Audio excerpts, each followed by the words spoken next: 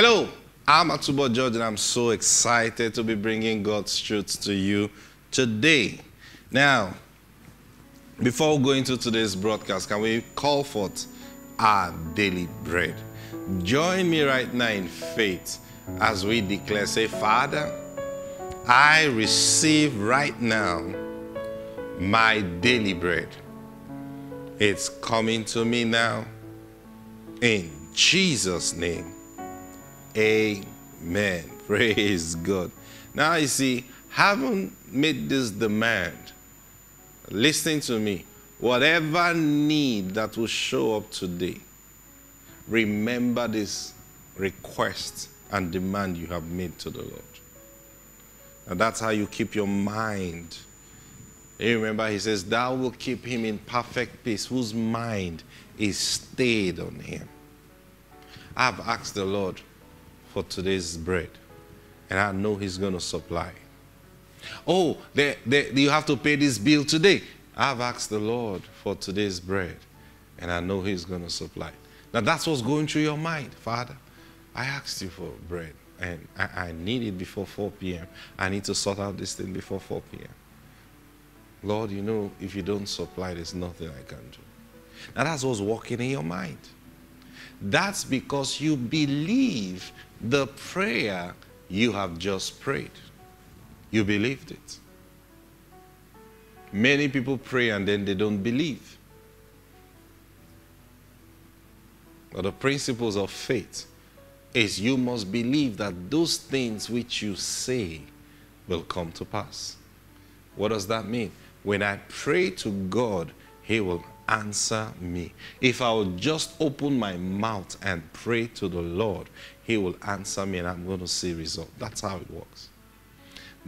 Those things which he says will come to pass. And that's how you live with the Lord. Now, we are talking about being fruitful and being productive. And our theme scripture is Colossians chapter 1. We are still in verse 10. Praise God. I'll take it again and let's see how the Lord will help us today. That you may walk worthy of the Lord, fully pleasing him.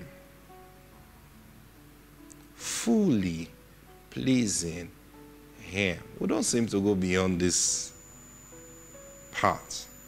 Fully pleasing him. Fully pleasing him. Oh, I pleased the Lord this year. I gave God the biggest offering. It doesn't mean he is pleased. Did he ask for it? Don't rush in your emotions to do things. Now, there are times out of our joy for maybe a deliverance the Lord have done or a blessing the Lord have blessed us with. Out of that joy, we may give him an offering. Now, that will please him because you are giving him a thanksgiving offering. That's what you willed in your heart and say, Lord, I'm going to give you this because I'm so excited. I thank you because why is it big? Because it's also a demonstration of trust in him. See that now? So, but then you don't just wake up and say, I know what to do. I'm going to sow a seed. Before you take that action, say, Lord, this is what I'm thinking. What do you think about this? See that now? Fully pleasing him. Because some people think, oh, I've done some wrong. I know what to do. I'll give God an offering and he will wipe away that wrong. Come on now. That's not fully pleasing him. That's treating him like who he's not.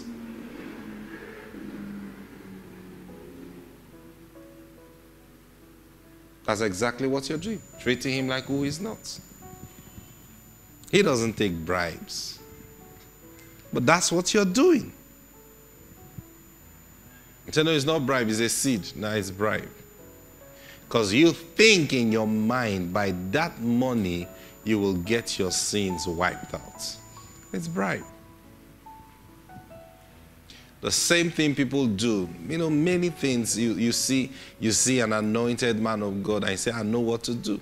I'm going to sow a dangerous seed into his life, and I'm going to tap into that anointing in his life. Especially in the amongst Pentecostals. It is a common thing right now, but it's wrong. It's wrong. You remember that's what Simon wanted to do to Peter and John. When he saw them, that on anyone they laid their hands on, there is a manifestation. The Holy Ghost comes upon them, and they begin to speak in other tongues. He said, wow, I love this gift. Wow, I've never seen this before. I've been here with Philip for how many years now? We didn't see this type of manifestation. Man, you guys are so anointed. And then the Bible said he took money and went to them and said, hey, give me this gift. And Peter looked at him and said, your money perish with you. You don't do that. And Peter went further to tell him that you have no part in this business. That's some strong words. You have no part in this. So, but we do it today. I'm going to tap into that anointing with my seed. I don't know who taught us those things. What's supposed to be the right thing to do? Ask the giver of the gift. Lord, I saw this person manifesting this gift and I like it. Lord, talk to me about it. Now, that's what you do. Now, if the Lord now commands you, take an offering and sow into his life. Now, that's the command of the Lord. When you do that, then you are fully pleasing him in that area. Now, I'll tell you this truth. Now, there was a but I know people who sowed seeds and I began to see that anointing work in their lives. I'll tell you, it is so easy to contact the anointing with a seed, but it is, you don't contact the character of that anointing with a seed. You see the anointing walking, but you don't realize that there are pillars that are holding that anointing. And that's why that man, you see, he's stable and yet carrying that anointing. Now, if you don't, and those pillars took years of working with the Lord to build. That's why he's having stability in what he's doing. Now, you look at that working and you think, oh, I want that thing that is working. I want that anointing. And then you contract it with a seed. It will come, but it may end up destroying you. You will walk in it until the day you are going to meet that demon that will say, Paul, I know. Jesus, I know. Who are you? Now, that's the day your destruction will begin. Now, not because God wants to destroy you, but because the pillar that supports that anointing have not been built in you. Gifts can be transferred by laying on of hands. It doesn't mean the character is transferred. The character is only gotten by personal work, personal development in your walk with the Lord. So if that is not there, I'm telling you the truth, you will destroy yourself. That's why Jesus said, on that day many will come. And they will say they did many mighty works in my name. And I'll tell them, depart from me, because I never knew you. But how come they did those many works? In his name. In his name, not in their own name. Not in the name of one Babalawo. No, in his name, in the name of Jesus. So they were preachers of Jesus, but yet Jesus said, I never knew you. Why would he say I never knew you? Because I never knew you in our meeting place. We never had a meeting place. We never had fellowship. That's why he said, I didn't know you. Praise God. Don't be that person. Don't be that person. So he says, fully pleasing him. And the only way you can fully please him is when you know, pay attention to knowing his mind concerning everything that you're involved with, every decision you want to take. It doesn't take time. It's as simple as, Lord, what do you think about this matter? As a preacher, people will come to you for counsel. No matter how wise you think you are, never judge two similar cases with the same principle. The best thing you can do for every situation that is brought before you, Lord, what's your mind concerning it? How do I go about this situation? How do I answer this particular issue? You must be smart in that area. And that's how you know that you have spoken the mind of God for that particular issue. Don't be too quick to answer, I know where you're going, I know where you're going, I know where you're going. Now, there are times, even before the person speaks, the Lord have told you what to say. But now, you can choose to keep quiet, don't say anything. This is what you should do, this is what you should do, this is what... You remember Naaman? Naaman went to Elisha. And he got there. Sir, the Syrian general wants to see you. Tell him he should go and wash 7 times in the river of Jordan, and he will be well. Now that's because the Lord had told him what to do. Now we never read before then that anybody got healed by washing in that same river. See that now? So the Lord already told him. So he just felt there's no need even saying the man. The Lord has told me what to do. The Lord didn't tell me to collect an offering from him. The Lord didn't tell me to have an interaction with him. As I heard the man was coming, I heard the Lord say, this is the solution to his issue. Now that was a straightforward issue. That was a body that needed healing. So there is no word of counseling that was going to solve or help in that area. He wants healing. See that now? Now, there are other times when you're dealing with emotional issues, when you're dealing with issues that people have been going through, not physically now. And even though the Lord have told you what the answer is, now you have to allow them express themselves and listen to them. But then never be swayed by what they are telling you to forget what the Lord have told you. Because sometimes if you begin to look at the issues as they are explaining it to you, your mind might just change from what God commanded you to say. But then it is important also that you let them speak. Not in all cases. In cases that have to deal with emotions, in cases that have to deal with, when people have gone through. Because see, when you tell them, this is what God will have you do, that should always even come last. Now you can help them, because God will not bring people to you that you really cannot help, even though that help will be by his anointing. You see that now? But then there is something about your own wisdom that you have acquired from the Lord that can become a supporting pillar in that person's life. So you start from there and begin to counsel them. And when you are done setting the foundation, then you hit and say, now this is what you are going to do. You see that now? Now why? Because when they set their mind to do that thing, if Satan comes to tempt them, that counsel, that wisdom that you gave as a supporting pillar, that is when it will speak when they are tempted. Every other scripture, now God may have said, tell him to do 1, 2, 3 things. Thank you, Lord. As you reason those 3 things, you say, oh, this scripture deals with this. Now, those are supporting pillars that you give. Because we know that there is Satan out there. When they go to do the will of God, Satan will want to speak to them.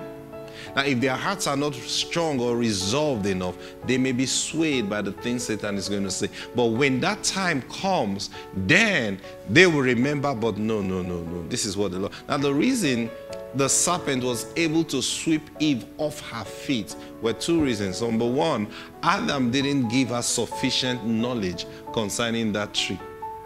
He had it. He didn't communicate it to her the way God communicated it to him. So Adam knew exactly what that tree represented. He knew what eating from that tree was going to do. He knew. And he didn't sufficiently inform his wife as God told him. He just told her, see that tree, don't even go there. You know, we act that way sometimes. You know how this thing works. You know how deadly this thing can be. But then you know the technicalities. You know you can actually walk close to that thing and touch one or two things. And you know how to keep yourself safe. But you know this thing is deadly. So another person said, don't go near that thing. As though, as the person is coming very close to it, the air around the place will just envelop the person and kill the person. That's how you don't even go near that thing.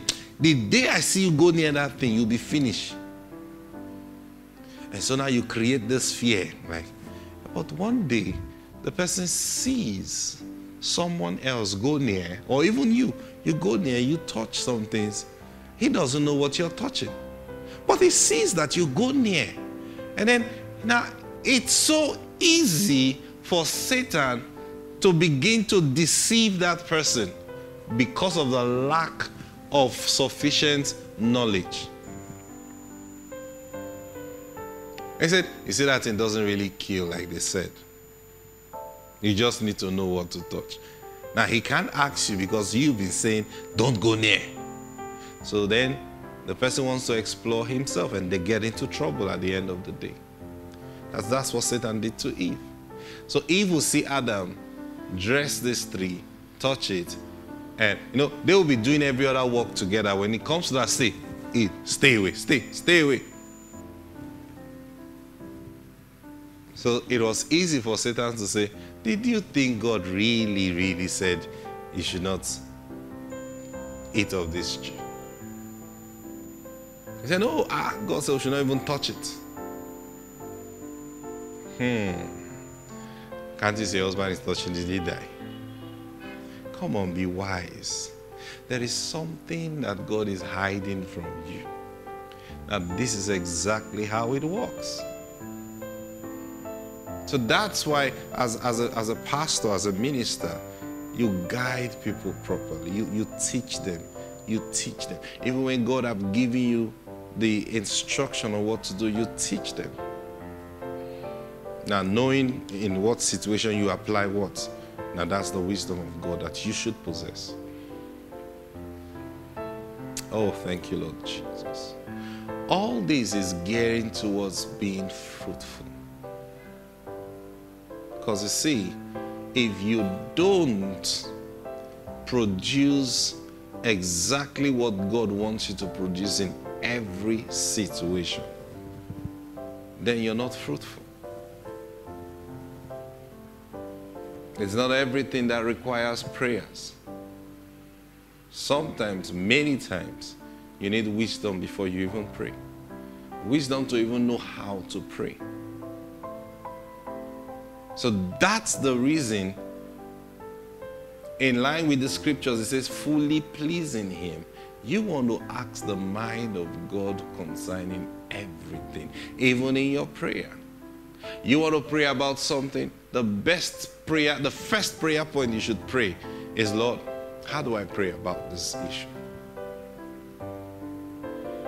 Lord, I want to pray for my finances. How do I pray about it? What should I say? Lord, I've not had money in a while. I don't know what to do. How do I pray about this, Lord? Jesus said the Holy Ghost will teach you. He will teach you how to pray. He will teach you everything. Everything. Everything. He will teach you. He will teach you how to make money. He will teach you what to do. He will teach you everything. See that now? I remember a few days ago, I was at the bank to do some transactions. So, just a simple transaction. So I was getting to the counter and there was a short queue. And while I was getting there, this lady, I saw her when she came and she was asking someone else, "Are you the last person?"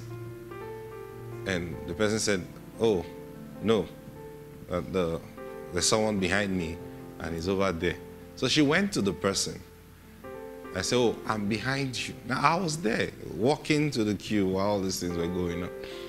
So I got and I stood on that queue. And she didn't come to the queue. She waited until when it was just one person to me. And then she walked in and said, "I'm behind this person." And I smiled and I said, "But I was here before you." She said, "No." I said, "I heard you when you were asking this person." And then she turned to me and said, "Then you should have said you're the last person." So I smiled and kept quiet. I said, "It's okay. You can stay." So she stood there. You know, normally you want to why would she talk to me like that? I just smiled. I said, "It's okay, you can stay." And then one of the cashiers became free. Someone behind me now went to her and tapped her and said, "That cashier is free. Go to that cashier." And she walked out of my front and went to that cashier. The moment she walked out of my front and got to that cashier's front, the cashier standing right in front of me became free and said, "Sir, please come." So I went straight to the cashier and presented my name. And then that cashier the lady went to now said, "Sorry, I'm not ready yet. Go back to the queue." Oh dear Lord, I held myself from laughing. I said in my mind, I said, "Dear Lord, these angels that are working with me, they have a sense of humor." Praise God. I just kept quiet. You know, she turned and she looked at me and, wondering, okay, what do I do next? I just kept a straight face. Praise God. Now, you see, I refuse to get into strife. And God took care of the situation. Now, some other person would have said, "No way, you can't, I must teach you." No, come on now. See that now? Fully pleasing Him. Now, I know there is no way the Lord will watch me get into strife with that kind of a situation or any situation. I have already been taught by the Lord, avoid strife by all means. So you want to strive? No, please, enjoy, have it. See, why do I say have it? Because I know there is a judge, and He's a good judge. He's a good judge. He's not going to judge according to who shouts the loudest. He's going to judge according to truth. Praise God. My time is up today. Woo! I pray for you today that the Lord will show full mercy in your life and bring you to the place of truth and help you to please Him. In Jesus' mighty name. Amen. I'll see you tomorrow.